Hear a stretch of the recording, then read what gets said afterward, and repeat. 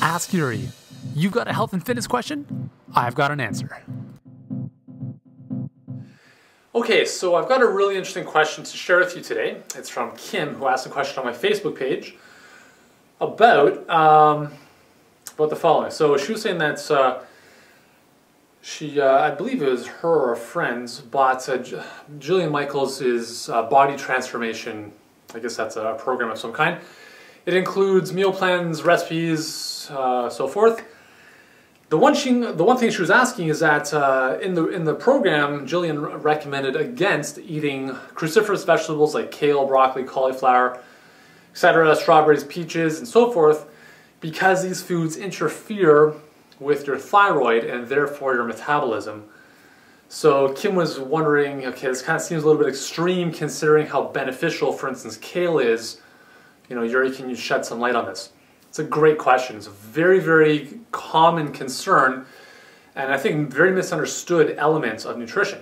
So, first of all, I don't really like to badmouth people, but Jillian Michaels has done some great stuff with really getting fitness and exercise and healthy living out there to the masses.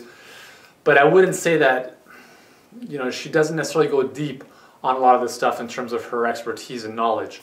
So I want to shed a little bit of light on this. First of all, she's correct in the sense that these foods impact the thyroid, okay? Now the research shows that unless you have an existing thyroid condition like hypothyroidism or Hashimoto's disease, which is pretty much an autoimmune condition which leads to low thyroid function, those foods are really not problematic. Now the reason that they're traditionally problematic is because they're known as goitrogenic foods, okay? So these are foods which impact the thyroid. Okay, so the thyroid can if your thyroid is underactive or hyperactive, it can develop a goiter, which is just like kind of like an enlarged thyroid gland as a way of producing more thyroid hormone. It doesn't really happen in a lot of people, in most people, but it does happen in some cases.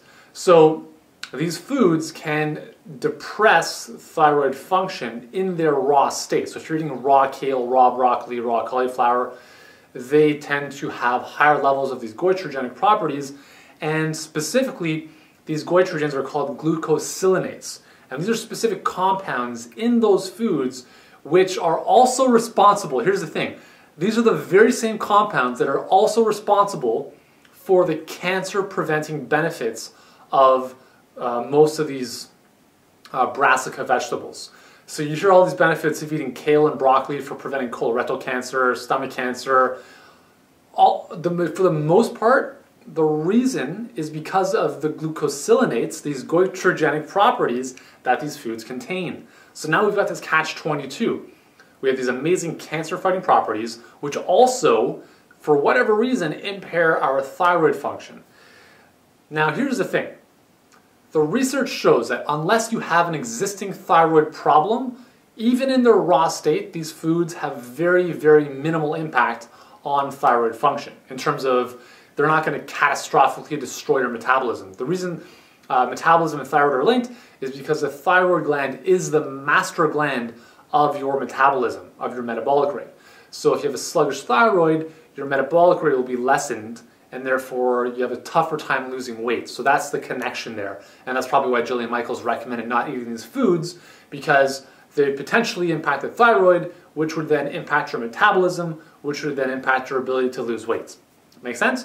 So the good news is that even if you have, if you have hypothyroidism, if you have a thyroid condition, again, I'd probably recommend just checking with your naturopath or checking with your nutritionist, someone other than your doctor who knows about nutrition a little bit more. But if you don't, if you do, you may want to remove those foods in their raw states. The good news is that simply by cooking these foods or steaming them or boiling them, you can dramatically lower their level of glucosylanates.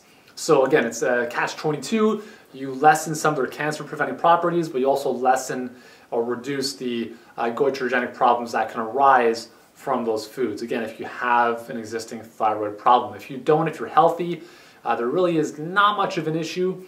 Personally though, other than kale, I don't really eat many of these vegetables in their raw state, simply because broccoli, cauliflower, Brussels sprouts, they tend to be a little bit easier to eat when they are slightly softer.